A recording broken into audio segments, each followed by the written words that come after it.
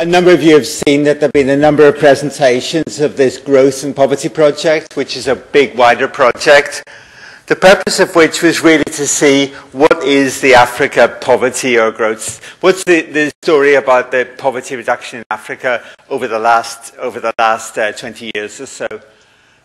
That's still in progress. The results are still coming.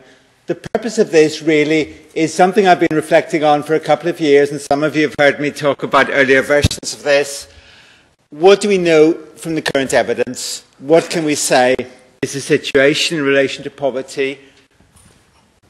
Very quickly, I'll say something about growth, but we all know that story. I'll say something about data sources for poverty, and Morton's issue about data quality is very relevant here too. I'm going to talk first about non-monetary poverty, then monetary poverty, and then what do we think we can conclude based on what we currently know. Based on the projects, on the results of the GAP project, which will hopefully be coming out next year, we'll hopefully know quite a lot more. We know the growth story. We know the recovery of growth in Africa since the mid-90s. That chart makes it look small because of the scale, but the growth is quite significant. We know Radley, we know The Economist, we know these stories, we know the sort of explanations for African growth. What we know less about, I think, is what's happened to poverty. The purpose, what I'm going to do is focus on the 24 largest countries in sub-Saharan Africa. That's 91% of the population. That's pretty good. 20 out of those 24 countries have had positive per capita growth since 95. Only 4. Those 4 countries have had negative growth experience. I don't think anyone doubts that those are countries which have been poor growth performers. Côte d'Ivoire, Congo Democratic Republic, Madagascar. I don't think anyone doubts that story.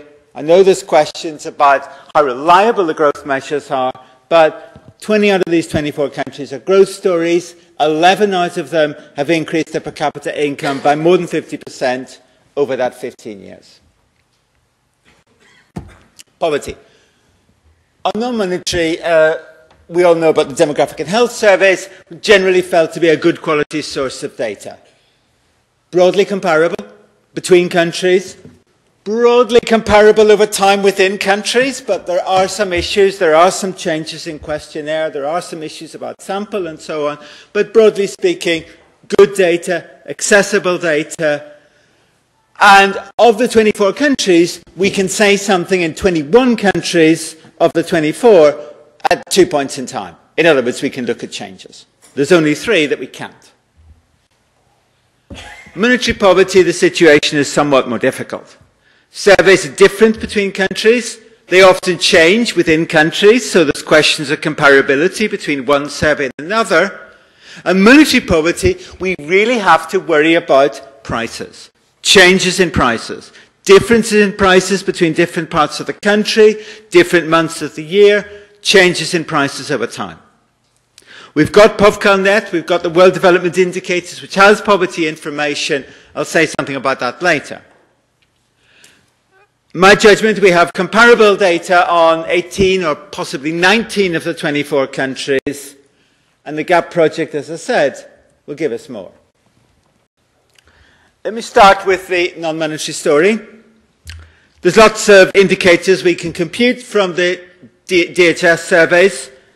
Let me start just by looking at under 5 mortality rates. Of course, there's far too much information in those charts, but the columns are sort of grouped by country, and mostly what we see there are stories of reducing under 5 mortality. Sometimes, like on the right there, Malawi, quite sharp.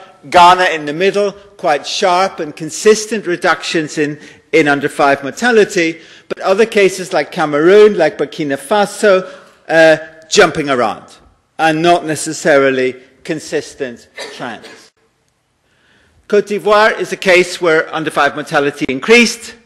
Zimbabwe on that chart is another case. These, of course, are 2 of the negative growth stories. They also have poor outcomes in terms of under 5 mortality. There we have more countries that have done well in terms of reducing in terms of reducing under-5 mortality, like Senegal, like Rwanda, and so on. Then we have data on malnutrition. This isn't all the data on malnutrition. But broadly, again, this is the percentage of children underweight. Where we have data at more than 2 points in time, usually we have reductions, but not in Cameroon, not much in Benin, not in Kenya. So it's a bit of a mixed story. Yes, there's a lot of positive stories there, but there's also some less positive stories. We can look at enrollment, we can look at education, that increases everywhere, we know that story. But it's not a 100% positive story, and I would say Alwyn Young's story interpretation of DHS data is rather too positive. Yes, this is a positive story in most cases, most times, but not always. Vaccination goes up, there's improvements in many indicators, the rates of improvement are quite good.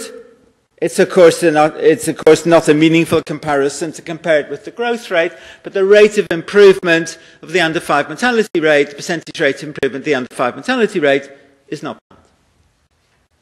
The non-monetary story, broadly, these are data which are comparable, which are broadly comparable, and where I think we can be reasonably confident about the conclusions. It's less strongly linked to growth, because obviously many other factors matter. Aid matters, public spending matters, effectiveness of delivery, all kinds of other things matter.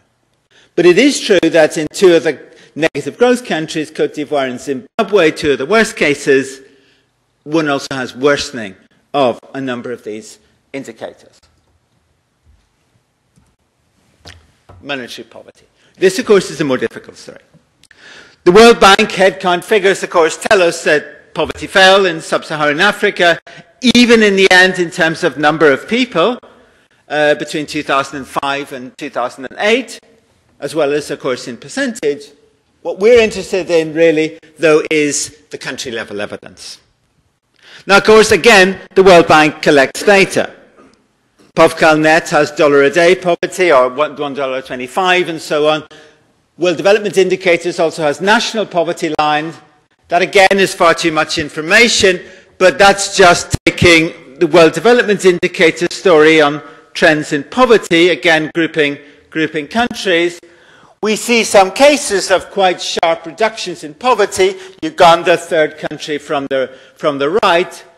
Ghana, about sixth from the left, are cases of quite good poverty reduction.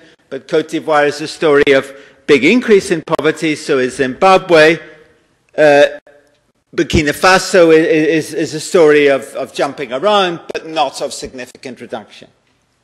But that's with World Development Indicator data. And I think there are issues with this data source. It's not clear how these numbers are calculated. It's not clearly explained where the numbers come from. And also, there are issues of comparability of some of the surveys. And that, again, I don't think is sufficiently documented. So the method that I'm using is looking at carefully conducted country studies, looking at changes in poverty over time, and looking at national poverty lines.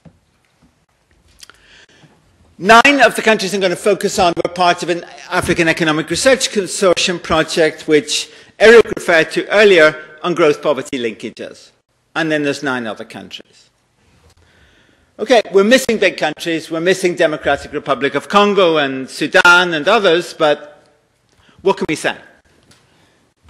That's the story with the AERC case study countries, again grouped by country.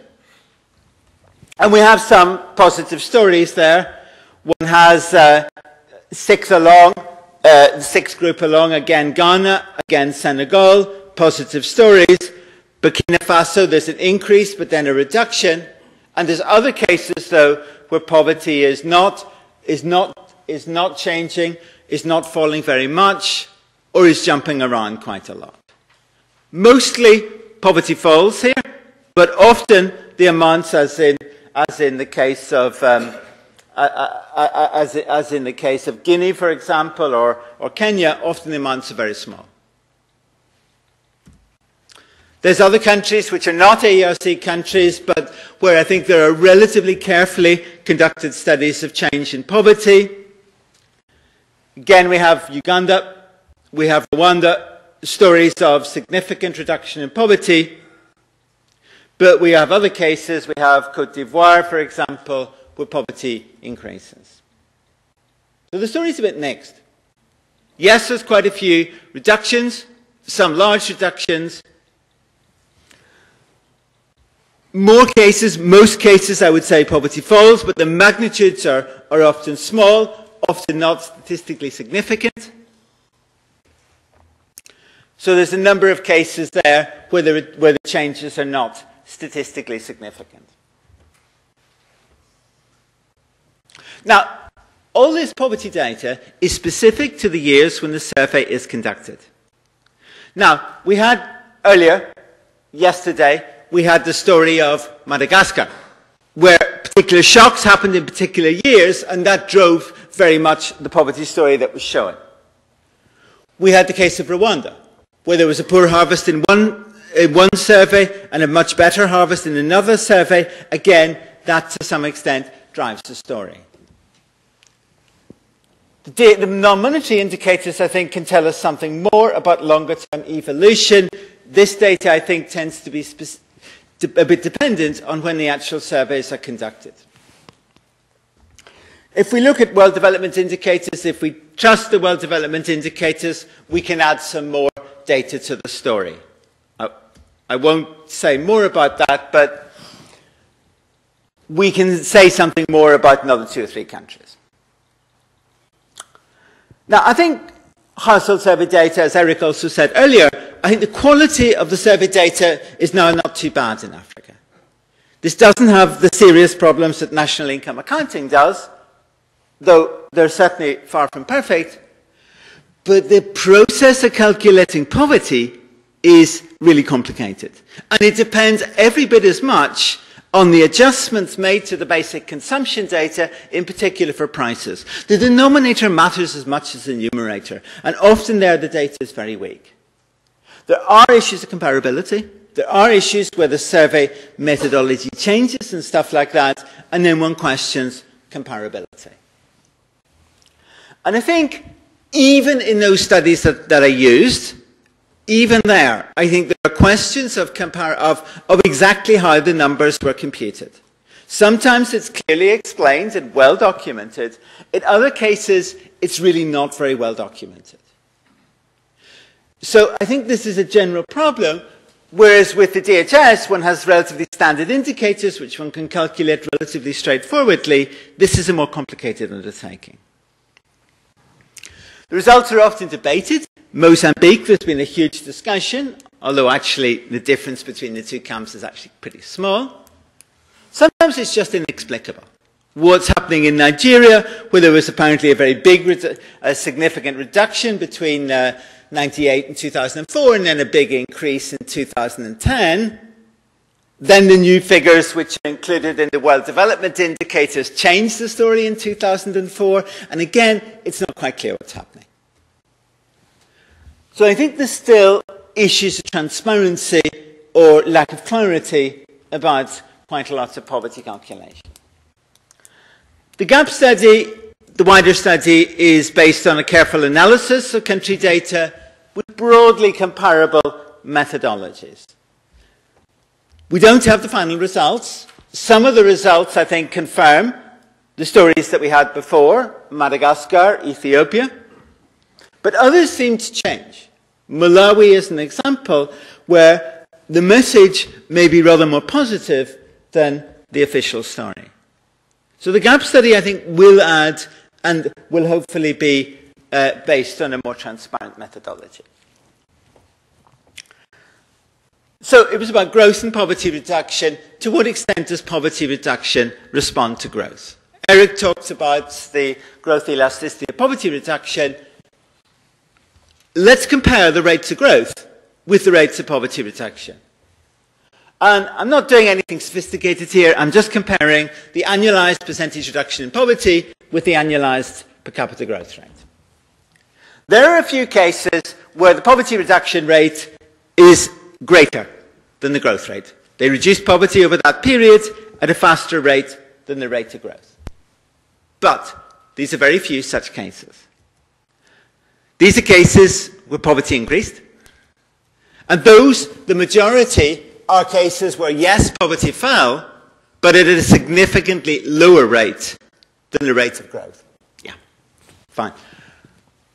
So, in terms of translating this into a growth elasticity of poverty, what it's suggesting is that it's often quite low. I agree with Eric that I think the situation is better than it was 10 or 15 years ago, but the growth elasticity of poverty, I think, poverty reduction, I think is still quite low, based on the evidence we currently have. We have limited observations. We only have the years when surveys are available. We don't have a lot of evidence for the most recent 3 or 4 years, although we sometimes do. But in broad terms, I think the ability to translate Africa growth into poverty reduction is still a bit disappointing. High poverty, of course, may be part of the explanation. This is Martin Revallian's story. Is this lack of poverty reduction a story of increasing inequality? That there's growth, but there's increasing inequality? Well, I don't want to tread on Andrea's presentation. He's going to talk to us about inequality straight after me.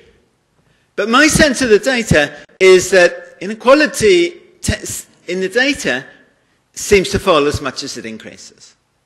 Now, that's for what the data is worth. Because here, I think, the data quality issue, I think, is really quite important. We know that richer people tend not to be covered in surveys, and that potentially could seriously compromise the reliability of the inequality data. I'm sure Andrea will have things to say on this. I think we need much greater clarity on the monetary poverty trends. I think the story is definitely positive. Monetary poverty has fallen. Some of these studies are much better documented, much more transparent, much clearer than others. But there does seem to have been monetary poverty reduction, but at perhaps still disappointing rates. The non-monetary story, I think, is more positive, often, but not always, and in a wider range of countries. The non-monetary story does not necessarily go in line with the monetary poverty story. So there are cases where non-monetary poverty improves and monetary poverty doesn't, for example. The non-monetary outcomes are important measures in their own right. They're relatively easily measured, they're important outcomes in their own right, and they're also potentially very important determinants of growth and potentially the growth elasticity of poverty reduction. But we have in the sample countries which have been good across the board, which have done well across the board. I've talked a lot about Ghana and Senegal. There are other cases in there, Uganda, Rwanda, and others. But is this a case of institutions? Is this a case of policy environment? Often it's other things as well. Fertility reduction is often a significant factor associated with both growth and poverty reduction. Saying nothing about causality, but that association seems to be in the data. In broad terms, I think poverty certainly is falling in Africa, but perhaps at disappointing rates. Thank you very much. Thank you very much, Andy.